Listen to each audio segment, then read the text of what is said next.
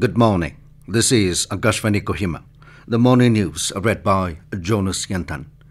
Speaker of Nagaland Legislative Assembly Sharingain Longkumer said young people play a vital role in shaping the future of our nation and that their empowerment is essential for sustainable progress. He said this while gracing the valedictory function of the Indian Youth Parliament held in Jaipur, Rajasthan yesterday on the theme Empowering the Next Generation. Longkumer emphasized the need for the young people to stay grounded, cultivate a strong sense of righteousness, and demonstrate obedience in their personal and professional lives. He further encouraged the students to hold steadfast to moral values, foster integrity, and be willing to make self-sacrifices for the greater good. The NLA Speaker also underscored that these qualities are essential for shaping not only their own future, but also the future of the nation. Nagaland Community Conserved Areas Forum (NCCAF) said the introduction of large-scale oil palm plantations in Nagaland could severely disrupt the delicate balance between conservation and community development. The forum, in a letter addressed to the Minister for Environment, Forest and Climate Change, Nagaland, stated that the financial gains from oil palm cultivation might be promising in the short term, but the long-term environmental costs are far more damaging. In Nagaland, where forests are rich in unique flora and fauna, the consequences of replacing these ecosystems with oil palm would be catastrophic for local biodiversity, the forum said. It maintained that species that rely on these forests will lose their habitats, and the communities who depend on forest for sustenance and livelihood would face environmental degradation that would be difficult to reverse.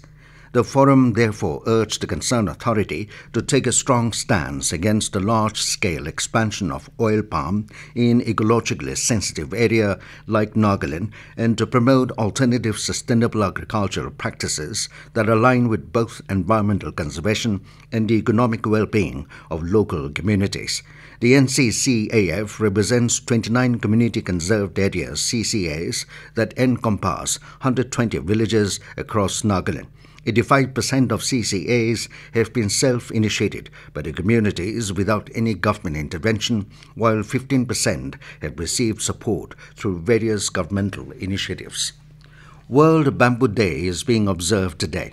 The day raises awareness about the environmental, economic and cultural benefits of bamboo.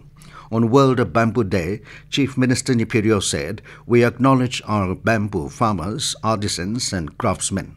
He said the day serves as a reminder of bamboo's role towards a more sustainable future.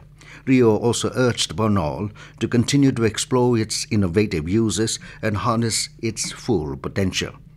Prime Minister Narendra Modi-led NDA government completed 100 days of its third successive term at the centre yesterday.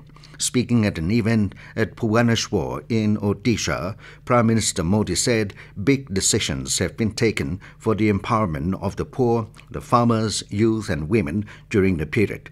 Modi listed out the achievements of the past 100 days. On the occasion, several union ministers held press conferences in the national capital to highlight the initiatives taken during the period. Union Home Minister Amit Shah said projects worth 15 lakh crore rupees were sanctioned or initiated during the past 100 days. Speaking on One Nation, One Election, the Home Minister said it will be implemented by the government in this term. He said census work will be initiated soon. In a bid to promote cleanliness and ensure the well-being of sanitation workers, the Kohima Municipal Council (KMC) officially kicked off the Swachhata Hi Seva (SHS) campaign with a Safar Mitra Suraksha Shivir, a free health camp for ward and village sanitation drivers and workers at new supermarket complex Razu Point, Kohima.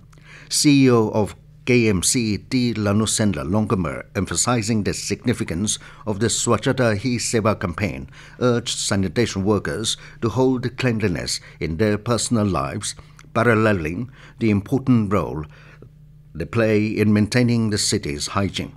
Additionally, she encouraged all workers to register for the free health checkup, underscoring the council's commitment to their well-being. On the occasion, Swachhata Pledge was administered, affirming the participants' dedication to cleanliness. During the health camp, free medical tests and counseling services were provided for all sanitation workers. In addition, basic work and safety care were also distributed to ensure their safety during daily operations. Meanwhile, KMC is also conducting a cleanliness drive this morning from Old NLA Junction, opposite Out Church, to Razu Point. With that, we come to the end of the morning news. Have a nice day.